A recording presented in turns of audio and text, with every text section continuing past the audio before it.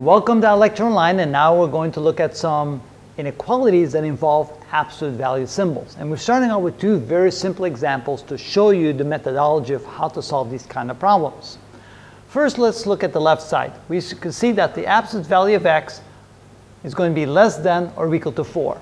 So that means if x is a positive number, it's somewhere between 0 and 4, including 4. But what if x is a negative number? Well, the absolute value sign makes it back into a positive number, and again, you want that number to be somewhere between 0 and 4, but on the negative side, which means that this translates into negative 4 is less than or equal to x, which is less than or equal to positive 4, which places the value of x between negative 4 and positive 4.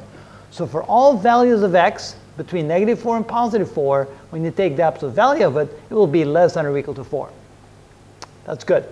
What about if the absolute value of x is greater or equal to 4? Well, that means 5, 6, 7, and 8. But what if x is a negative number? What if x is negative 5? Well, when you take the absolute value of it, it becomes a positive 5, which is bigger than 4 again, which means here that x can be greater than or equal to 4, or x can be less than or equal to negative 4. Because if x is like negative 5, take the absolute value, it becomes 5, it's bigger than 4. So that's how you can translate this kind of inequality into this, and this kind of inequality into this. So the solution then to this inequality is, when we draw the number line, and we have the two limiting values, if this is 0, this is 4, and this is negative 4, we do include the endpoints because the equal sign is right there, so we can draw solid circles, and we're looking for all values between, which means this region right here, not including the region out there.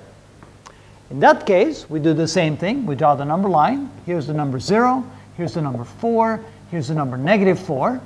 Again, we do include the endpoints because the equal sign right there. But in this case, we only want the values that are bigger or equal to 4, which is everything to the right of 4.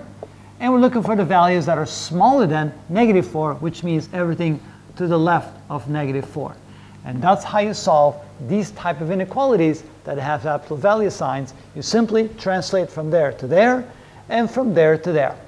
In the next videos, we'll show you something a little bit more complicated, but the methodology will be exactly the same. You'll see when you watch. That's how you do it.